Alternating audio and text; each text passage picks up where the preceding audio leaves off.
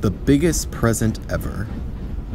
Following his incident in Southampton, Thomas was sent back to Brighton in disgrace, only to find some of his brothers weren't happy to see him. "Oh, are you back already? I knew Mr. L should have sent a really useful engine like myself to Southampton instead of you, Thomas." "Oh, and you think you're really useful, Jeffrey?" "Of course I'm really useful. I handle the trucks better than anyone on this dockyard, and I'm smart to boot." "If you call having a collision with a heavy goods engine as smart, that was one time, you little—" "Enough arguing. I swear, you two can make any engine long for the scrapper's torch." "Oh, stay out of this, Timothy. It's none of your concern." "Considering you're berating my brother, I'd beg to differ." "I'm your brother too, you git."